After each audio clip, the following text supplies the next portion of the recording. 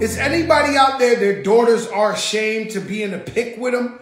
Like my daughter called me so many times. She called me about 10 times last night when I posted a pic with me and my daughter. And, Dad, could you take that down? Dad, could you take it down? Dad, could you take it down? I'm like, yo, bro, like, what's up? Like, I thought you f***ed me. Like, you know, it's you know, these kids that get, you know, I went to, you know, it's a Sweet 16. In the Cartagena house, it's a different type of Sweet 16s like that. I don't know how to explain it to you. So when I walk in, and so the problem I had that Rich, Uncle Rich, I'm a sucker for olives, big off the tree. And so I don't like saying no, but today we walked in places. Shout out to Kathy Romero, showing me, you know, she does Oprah Winfrey, all type. So I'm just along for the ride. So I'm standing there, they picking the spots. I'm walking in looking like they shot the movie 300. All I'm looking at is how much is this going to cost? And so I'm sitting there and of course it's my, oh, what do you think of this? And I'm sitting there, I'm just like, yo, I got to go on a run. Because if I'm going to pull this type of party off for my loved one, for my favorite person on earth, man, this is serious. Because it's just, Tariq ain't shit, man. Everybody around him. Oh, man. And so, you know what I said? Let's have some real talk. I'm going to give you some real talk right now, right? And so I'm thinking, right? I'm driving down.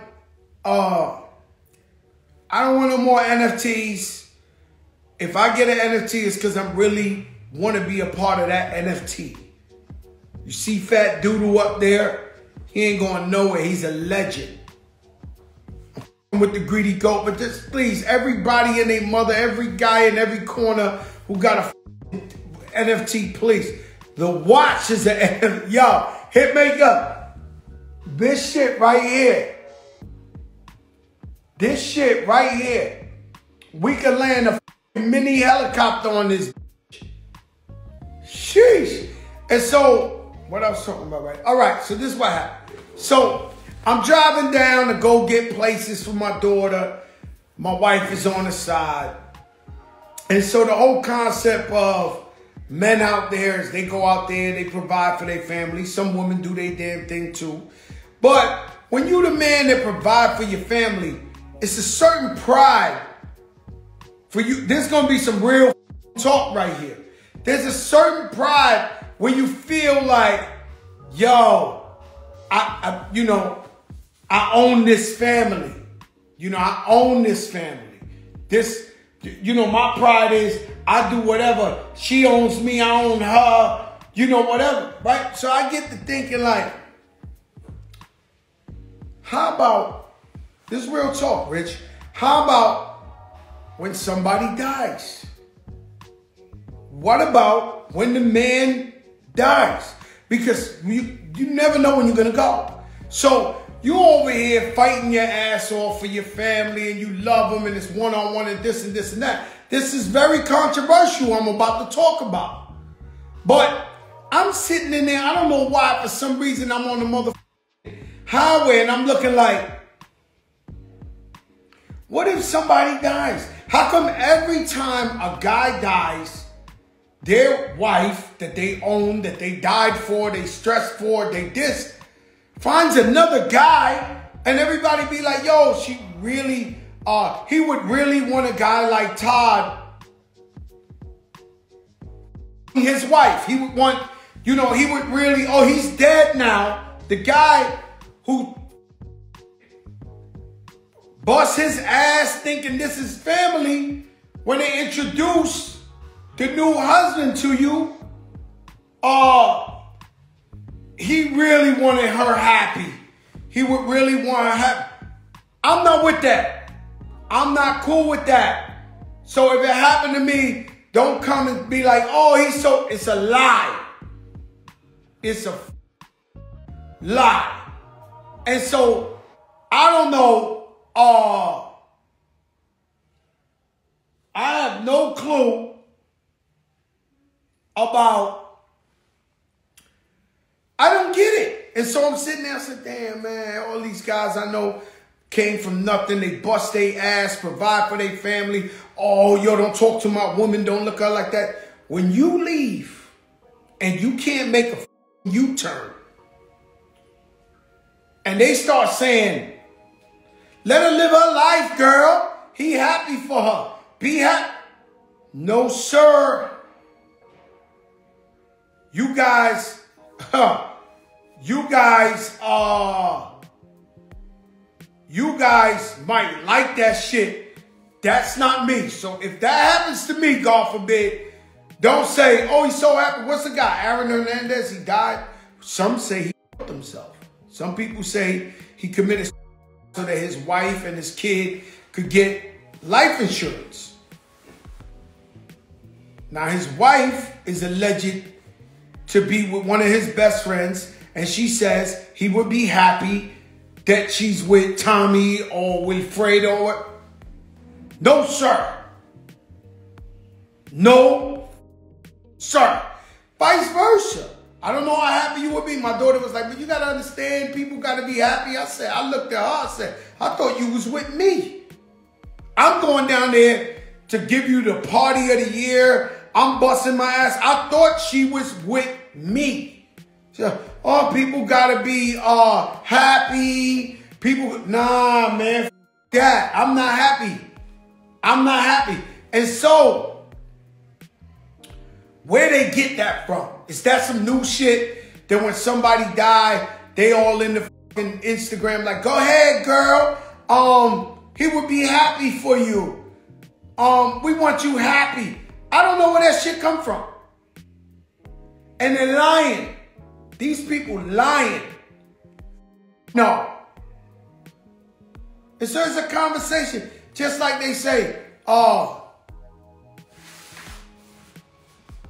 you get a divorce. This is a whole different conversation. I'm just thinking about that now. But you get a divorce, you give her the house, you got another house. She got Tyrone in the crib after that. He ain't paying no mortgage. He just in your crib. I don't know how you feel about that. I just don't.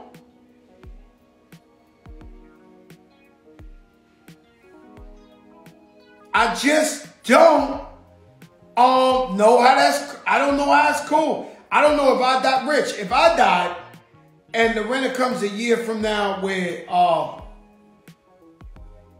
Jalil told my, hey, Rich, this is my man, this is in my crib that you see me bust my ass for and everything with everything I bought, you know, like, would you honestly walk out of there like, oh, I'm happy for her, she's happy? No, I'm down with both. You're going to the whole shit down. With both of them. You have a cosign.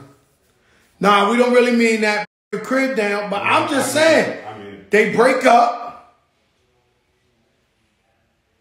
you get a divorce, now you got to keep it a real dude. All right, here go my girl. Matter of fact, let me hit up Nefertiti and see what if she with this. Come on if you want.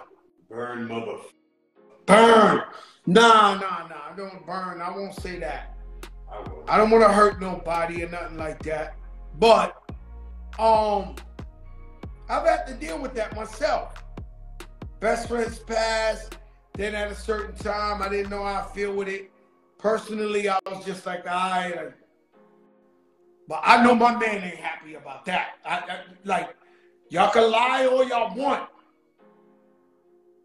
Y'all can lie all y'all want. But personally, I know he ain't happy about that. The thing is, you can't make a U-turn. Once you're gone, you're gone. You can't come back to talk to it's the Abby. It's the Avalanche, a.k.a. the iceberg. Not Snoopy, but the one that sunk the Titanic. You know the shit with all the billionaires? That one, hey yo, Nefertiti, I want to see your comment then, because you know, sometimes they hit me like I hit you and I ain't ready, I ain't looking beautiful. So he said, when you go on the other side, you are one. You won't have Joe's perspective. You will have universal love. No, man, but what he's doing, he died. He dies, Nefertiti. And then what? He got to watch you. Imagine if when somebody dies, they can still see their family. Just imagine. Somebody passed, he can still see his family. You really think that a man that loves his family, that went all out, he wants to see that? I mean, I don't know what There's a time limit. You just gotta be right. Is it a time limit? Yeah, is it like, yo, life goes on? Life goes on. Life goes on. If your mother was young and your father died, Tom Creek, you think your mom's would have been with another dude? My mom, not after a year, but eventually, I think so. Oh, you think so? You're a piece of shit. I'm not a piece of shit. I'm piece of shit. Realistic. You're being realistic. Yeah, you asked me a question. So we don't really own our families. You don't. You're lying to yourself. Life goes on. What do I want it to be? Miserable? Damn it! He said, Bobby said 3 years at least.